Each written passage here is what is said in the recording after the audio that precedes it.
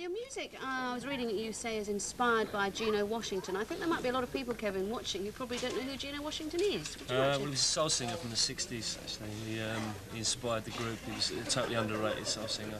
That was sort of a cult figure and never got any acceptance at all. And he just inspires you? Well, yeah, inspired the group initially. It's no big deal. We write about lots of other things. Yeah, We just decided to write about Geno. We wrote a song about him.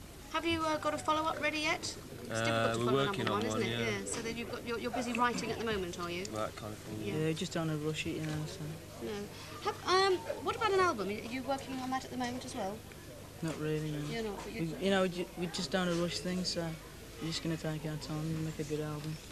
Where did the name Dexys Midnight Runners come from, Al? Well, it was just Kevin thought of the name, so he. Oh, you know what Dexys are? Yeah. Well, you know now.